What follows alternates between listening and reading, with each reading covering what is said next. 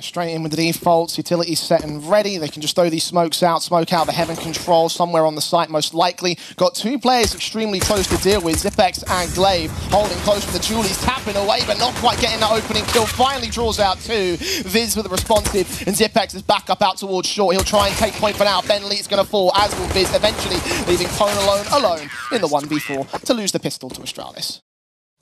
Still working in this connector control. It's only one player to isolate. They could throw two bodies at it. Config throwing himself at the continuous long aggression. Pone and Bentley are here with the AKs to look forward to see those incendiaries coming down and get the 1-for-1, a 2-for-1 trade in fact. Config with a double and a 3-on-3. They do win that connector control, but at what cost? Oh, it's a little bit sloppy, isn't it? Nades back to his position, not quite doing that much damage. At 34 HP, still the weakened element. He's going to charge forward into the fire, put up by the T side. Glaive now forced to fight, but still inaccurate, still can't quite get those kill headshots. Takes a dink back as Config falls. Jonji wraps that corner, gets the double up, and now it's all left as FX. 1 versus 3. He's got it down to a 1 versus 1, in fact. Up against DJ. Can't win that last fight, though. EG get there first. You've got to give full credit in that round to Jonji. He made that possible. To, not quite stick his gun barrel out, actually. Corner check. It will be, but Blame repositions and wins that fight. And knowing that that bomb's right back there from the connector position means that the default's really going to have to get brought apart. Bentley trying to jiggle down onto the angle out from Divider. Does spot out Farlig. What a duel from Jonji. Yeah, great bait and switch. 4-on-4 for it. Bentley charges up with flash support as well. One player on the back of the site might become a bit of a concern. Config trying to fight for vision, but it's just going to be suppressed by utility. Back up towards Bank. Meanwhile, Blame wins his fight against DJ, and Zipex catches Ben off guard. So a 4-on-2 for Astralis. EG forced to rethink things and rotate back into Con. No follow-up round for Evil Geniuses. A 3-1 for Astralis to kick things off. And not a lot of cash in spare for the T side. Yeah, Bentley's making a lot of noise as well. Trigger discipline's going to be important, and he needs a multi-frag.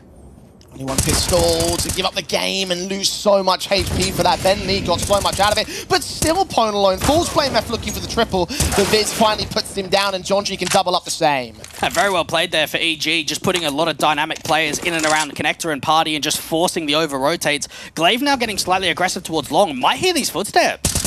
Engagement from Zipex, however, it's an end to Jonji's life. Glaive chimes in as well. 2v2, now to a 1v1. DJ chimes in, grabs that bomb, and should charge right into the A-slap. But Zipex is going to be one quicker here. 40 seconds. The smoke can go down to buy a bit of cover out to the default plan. I think he's at the edge of it, though. Zipex charges forward, catches the only angle he needs, and catches the 5th round for Astralis.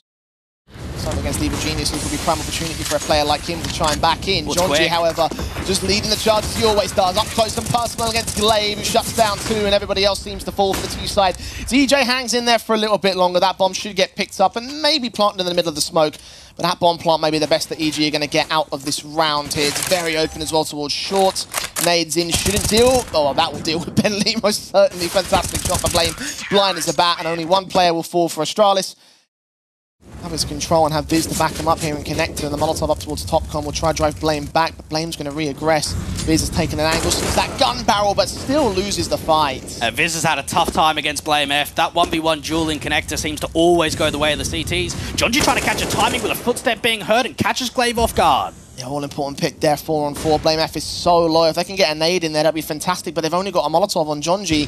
Backed up here, Farlig's Orb can chime in on Bentley, and it could be Astralis to bring back the man advantage. EG playing from the back foot, and they are desperate to get a kill here. And that's the support, right? EG want to put a lot of emphasis on trading out Blame F. At least the Orb of Farlig's giving them an opportunity, and Jonji's getting spammed down. Blame F eventually going to fall, but Jonji's on 40 HP.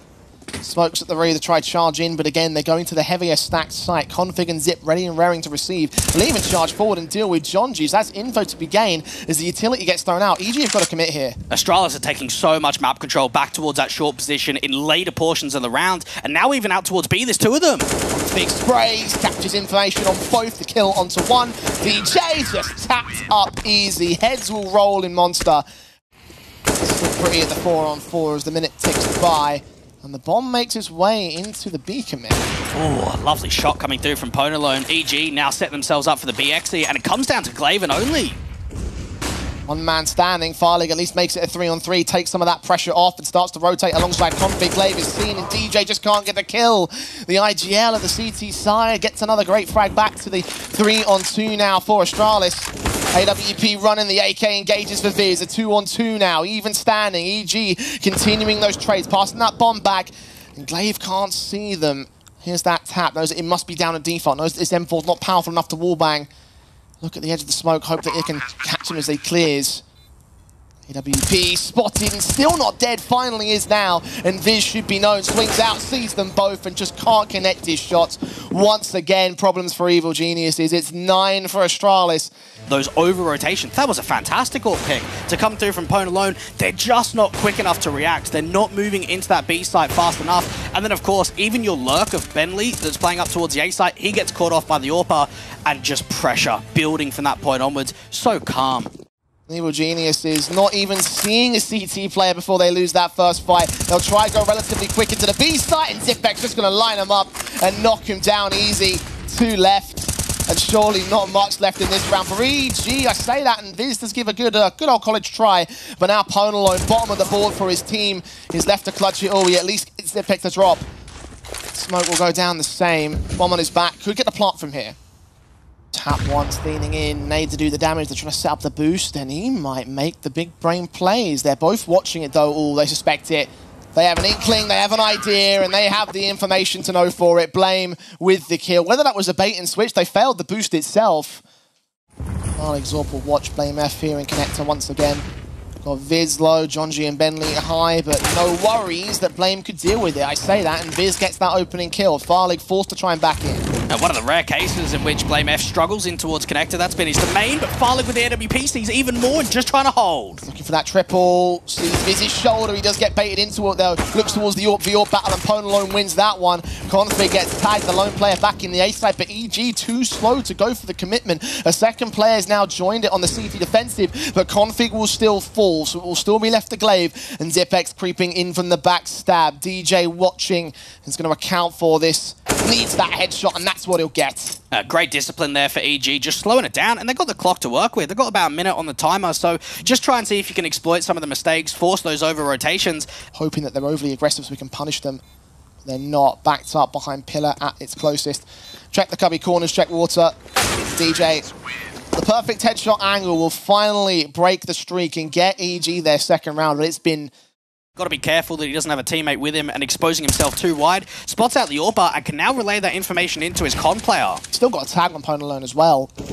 Farley even tempting fate with his own press forward, and he sees Bentley with U2 in hand. Wasn't expecting Viz, but Viz couldn't capitalize and get that kill. Zipex, meanwhile, gets DJ. Yeah, even Farley can get towards the edge of con, get up towards T-Con and just wrap him behind them. And then you sandwich from this point onwards. You have to commit up towards the A site. Players all around. You deal with Config, that's at least a start. Zipex there with a quick response and a double up in the end. Bit of commonality that they feed themselves to him one by one and line themselves up for the same angle. But not willing to do so. Neither can they find an angle on the boost. Zip getting caught in the timing, but there's so many players out here towards B. EG are going to have another pump at it. Config with a kill on DJ, continuous sprays from Glaive. Viz tagged Config, charges forward. Bentley can get that trade, but everything else has fallen around, including him now for Blame F's part. Jonji on 18 points of health, a Galil in hand, a backstab that's now completed itself.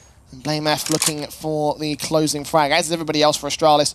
To close out the half with a high note, 13-2 seems like the likely scoreline. That will be the final scoreline of the first half. Decimation from Astralis. Again, experience seems to trump them all here. Evil Geniuses. Pistol to save their skins here in the best of one. And DJ to start things off on a positive element. Zipex dropped first and foremost, but Viz turned around in trade. Jonji, DJ going back and forth with the T-side. DJ gets a triple, in fact. And Farlig is left alone for the pistol clutch. Taps that bomb once, bakes in Pwn alone, but Pwn alone lands the perfect kill and gets an all-important pistol for EG. No bomb plants either, so not a lot of cash flowing in for them. EG going to receive them. Viz could get caught off guard if they're not careful. They do get away with one decent kill on the T side, 2 decent kills in fact. But Viz with the triple locks them all down. Zipex makes it an expensive round. Now actually, Jonji burns the last player or his own teammate alive. A decent timing on the boost, because if Astralis would have been further up towards that boost position, they probably could have trade fragged and dropped the AWP. Jonji even coming through for connector. There's no lurk. They don't even know that he's here. Yeah, Zipex had absolutely no inkling. No possibility that they could have been a player in connector. Didn't know about Pwn alone at least. A quick swing from Glaive. There's that frag, 4 on 3. He can turn it to evens, but DJ has the jump on him. Config and Blame F. decision on where they want to work in from Jonji in the midst of this smoke. Will catch Config off in the end, so there's no way back in for BlameF. He's been stellar, so if there's one player in this server I trust on a 1v4, it would be him. But now with that kill, with 16 seconds on the clock, a chance of getting over to that bomb quickly, going out towards B. Wasn't sure if there was a heaven rotate though, so just opts to bring that AK into the next round.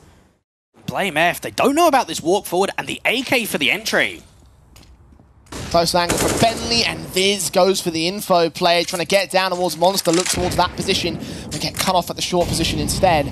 Another reboost, this could be interesting. They see BlameF, and now they can disrupt that whole play. They're still going to go passive on the B defensive, so the utility, if it's thrown correctly, could still send them back. They could get a bomb plant at the very least out of this round for Astralis. Bentley trying to hide away at water, peeking in ahead of the smokes. Jonji will get dealt with, BlameF detected, but still not dead. Players charging forward, has Config getting the next kill, and DJ being left alone at 7 points of health. Pwn alone going to fall out of there and save the weapon. No way back in for Evil Geniuses. Pwn doesn't know where to look, doesn't know where to go. Tech9 and M4 leaning forward. He does catch that shoulder shot and does get Zipex. Okay, there you go, Pwn. A little bit of impressiveness. 11 kills on the board for him, matching some of his top fraggers. Minute on the clock, and there's Blame with the shot onto Bentley. So a 4-on-4, and Viz is still held out here towards Toxic.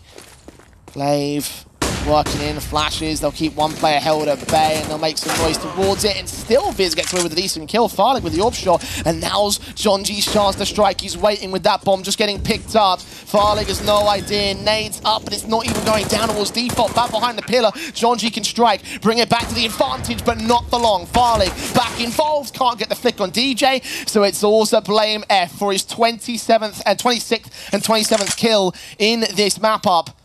Watch out the site. Prepare to receive the 2 CTs inbound. Smokes go down. And they start the walk forward. Diffuse kit on both. Tapped once. Pwn alone watching with the orb. It'll be blind sprays back and forth from both sides. They'll stick the whole thing. Pwn alone making noise! Oh my god, BlameF! You can't blame anyone for EG for making that mistake. That was a ridiculous play! What do you say? But pure perfection from him. The bright star on Astralis. And now charging their way forward here. Looking to try and end it. Number 16 to their board. BlameF another transfer. 29 now. Looking for number 30. Glaive giving his best shot to try and get through the smoke against Jonji. Tapping, bursting, getting that kill in the end. Leaving it all to 2 members of the EG side to most likely fall down and get picked apart by the AWP and such. Pwn alone, way too long range to use this Mag 7, and it will be Astralis to close this one out in style at 60-6 above Evil Geniuses. A good effort right here for Evil Geniuses. I thought we saw some glimpses, Jay, over the course of this entire map, but Astralis were the outclassing element, and my goodness, BlameF was just an absolute tank. Pwn alone, just trying to make anything happen, but it's not going to be, and there's the win coming through from Astralis. Not really tested a massive amount, but a win's a win, and for Astralis, that's important. Look, EG can be happy with the little comeback they had at the turn of the half, but ultimately 16-6 is not a great result, and with the impressive moments shown up there by certain players on the Astralis side. Again,